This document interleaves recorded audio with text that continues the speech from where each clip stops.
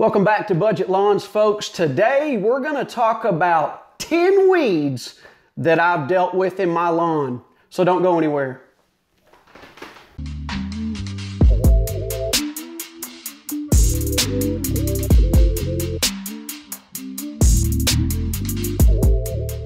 I'm sure it's happened to you more than once. You've come across a weed in your lawn and you just don't know how to identify it and you just don't know how to take care of it either. Well, I've been there before and I've been pretty successful at identifying those weeds and getting rid of them from my lawn. So today we're going to go through 10 weeds that I've dealt with at some point or another over the last few years in this house. And I'm proud to say that for the most part, my yard is weed free. Now, these weeds that I'm going to show you are not in any particular order. They're just random. We're going to talk about some of the characteristics of each one. And then at the end, I'll tell you what I did to treat them both with pre-emergent herbicides and post-emergent herbicides. But for now, let's dive into weed number one. All right, weed number one, the arch nemesis for a lot of folks, and that is annual bluegrass. Here in my parts, we deal with Poa annua. It's a grassy weed, and it is a winter weed. So if you've got it in your lawn and you're worried about it, rest assured, if you live in a hot area, it will be gone here before too long. But of course, you would like to just not have it at all. It's pretty identifiable. It grows in big clumps, and here you can see in the picture that it's got some seed heads on it as well. These are actually really easy to pull out of the lawn. If I see one, I'll just go out and pick it real easily. So that's one way to eradicate it just as time goes on. But really the best way to take care of this one is with a pre-emergent application. And that's how I've gotten it out of my lawn. And we'll talk more about that here towards the end. Let's move on to weed number two. Oh, weed number two, another foe too many, and that is crabgrass. Crabgrass is a grassy weed as well, but this one is a summer weed. And this one's the one that you would just rather not have at all. And the way you do that is through a pre-emergent, because once it's in the lawn, it's really, really tough to get rid of unless you attack it with a post-emergent herbicide right as it starts to come out, those little baby crabgrass. Because once you see, like in the picture, it starts getting more than 2 or 3 tillers, it's just a beast to get rid of. So really want to tackle this before you even have it in the lawn. So you got to watch those soil temperatures and make sure you get your pre-emergent down in the spring before this germinates, because if not, it's not going to be a fun season with the old crabgrass. All right, you see though, grows in kind of a clump, spreads out, low growing. And when this stuff takes over, you'll regret not putting that pre-emergent down. All right, let's keep moving. Weed number three. Weed number three is called hairy bittercress. I don't know a whole lot about this one other than I've seen it in my lawn.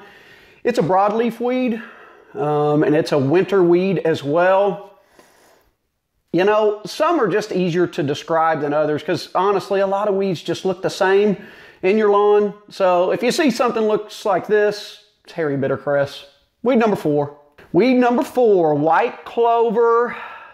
You've probably heard me talk about it before, but that's what my lawn used to be, was all white clover. I'm telling you, it was an infestation, another broadleaf weed. A winter weed as well. Man, I'm telling you what, this stuff is just nasty. I mean, when I had it in my lawn, it just drove me nuts. It would get all up underneath the lawnmower when it was wet, and you'd get it all over the sidewalks and the concrete and everything else, and I just hated it. But fortunately, not a speck of white clover in my lawn anymore. This one's really identifiable, especially by the white flowers that it will bloom. And then the white clover is a 3-leaf plant. Some people will tell you this is hard to get rid of. I would disagree. I got rid of it really easily in just one season. And I'll tell you what product I used here in just a little bit. But for now, number five. Number 5, this one's the one that if you're on a walk with your kiddos, they might want to pick this flower because they think it's pretty, but it's not pretty in our lawns. This one you've probably been able to identify already. The yellow flowers kind of grows out. It's a broadleaf weed as well, a winter weed. What else can I say much more about dandelion? You know what I'm talking about here. Let's go on to 6. Number 6. Wild garlic, if only we could cook with it. Now, I've heard people online saying they've done it before. If you have, let me know in the comments below. How was it? Would you do it again?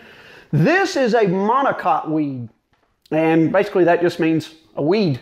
It's a winter weed as well.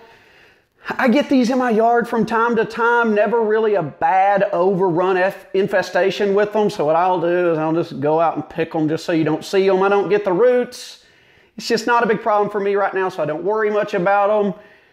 You'll see them though. They stand out real tall over everything else in your lawn this time of year coming out of winter, and it looks like garlic from the grocery store. So if you have any good ways to get rid of those, if you've had a bad infestation before, let folks know down below. But for me, not a big problem. So keeping the train moving, lucky number 7. Number 7, I would be willing to bet that most of us have had this before, and that's yellow nutsedge. Another monocot weed. This one a summer weed. Now, everyone will tell you, don't pick the yellow nutsedge. Don't pick them under any circumstance. Do not pick the yellow nutsedge. Look, I've used a post-emergent herbicide on it that helped get rid of it, and I have picked them with my hands. And I tell you what, the numbers of them in my yard from season to season keeps decreasing. So if it ain't broke, don't fix it. I'm just going to keep picking them if I see them, because it doesn't seem like it's causing them to grow in number. But I understand what people are saying. The science tells you not to, but it's working for me, so I'm going to keep going with it. This one it's kind of addicting. You know you shouldn't do it, but it's easy to just pull out. There's one with a seed head on it. These are kind of, glossy or, smooth type leaves. You'll know it when you see it, the yellow nutsedge, and you'll go, I wish I didn't have that one in my lawn, but it's not that big of a deal. Number 8, shepherd's purse. Number 8, kind of like the hairy bittercress from earlier. I don't really know a whole lot about it. I look at the picture and I know I've seen it in my lawn, and that's just about it. So if you've seen that, that's what it is. Shepherd's purse, another broadleaf winter weed. You may be dealing with that right now, but I've seen in the past that the broadleaf weeds are actually pretty easy to get rid of, whether it be post-emergent or now pre-emergent, because I've seen some success there. I'll touch on that in just a second. But number 9. Number 9, wood sorrel. You may confuse this with a clover, because that's what I did at first. But then you'll see these pretty little yellow flowers start popping up out of it. And after digging some further into other types of weeds, I realized I wasn't dealing with the clover. I was dealing with wood sorrel. Now, it might be part of the same family. I don't know. It's a broadleaf summer weed.